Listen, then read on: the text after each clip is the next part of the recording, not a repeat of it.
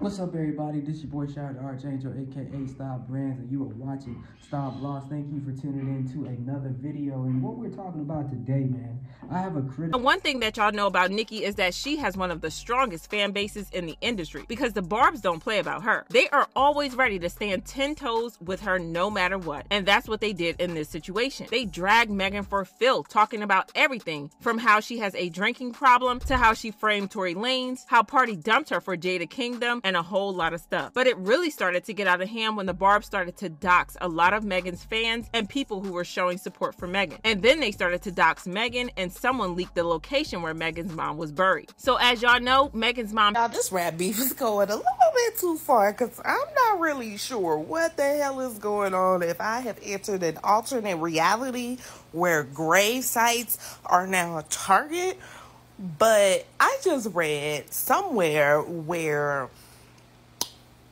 Nicki Minaj's dad's grave site has now been exposed, and they are upping security on his grave. Criticism on the people that are just taking it too far with this rap beef between Megan Thee Stallion and Nicki Minaj. I know everybody else already talked about this, but I wanted to give my thoughts, man.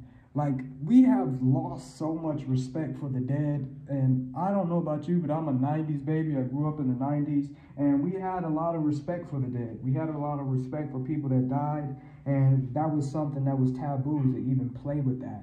But these people are releasing the locations of people's dead relatives, and something as serious as someone's dead mother is so insensitive, and it goes beyond the scope of just this YouTube video and, you know, entertainment stuff that we do. What happened to class, right? What happened to respect for your enemy on the battlefield? Like, what happened to honor in the code of the Bushido? Like, you all are not real warriors. Real warriors would never in their life disrespect another warrior willing to participate with them on the battlefield. There used to be some form of decorum when it came to that, and I'm just praying that we do get back to that. And I'm keeping these videos short because I know your attention spans are short. And let me know what you think about this whole situation between Megan Thee Stallion and Nicki Minaj. Do you think these fans finding each other, finding the respectives dead relatives' grave sites is appropriate, or you think these people are going too far, or is all fair in war? Let me know your comments below, and I thank you for sticking with me. I'm making these videos faceless just until my skin heals. For those of you who don't know, I do have eczema, and I just really can't control it even with my medicine at times. So, you know, I'm just got to do the faceless videos until my face and everything heals.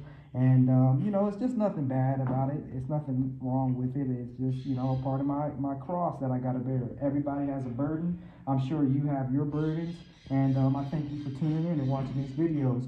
I'm trying to stay consistent while I am healing. And I thank you again. And, you know, make sure you click the links in the descriptions and just deal with some of our partners. And I hope you have a great rest of your day. Now.